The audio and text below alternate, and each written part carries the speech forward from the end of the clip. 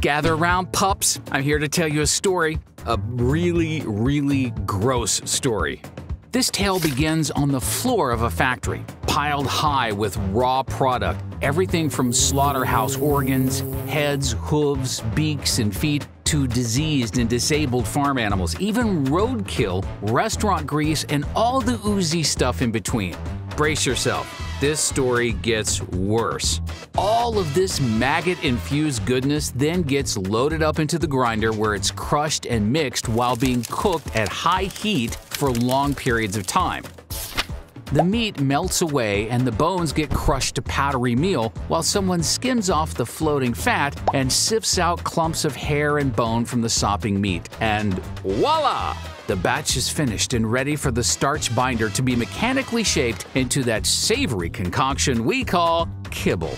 That's right, this grisly process is the legally approved recipe to make most of the canned and bagged dog food on market shelves.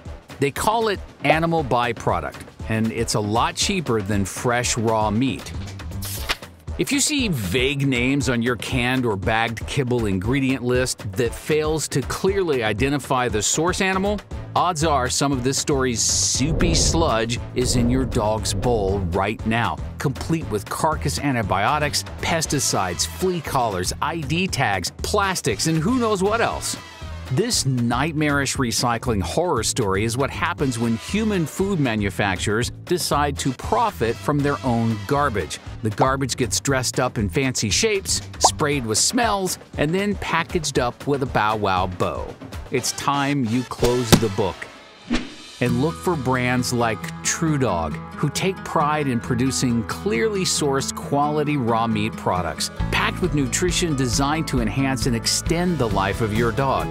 Visit TruDog.com today and serve up a new dinnertime tale that will wag tails.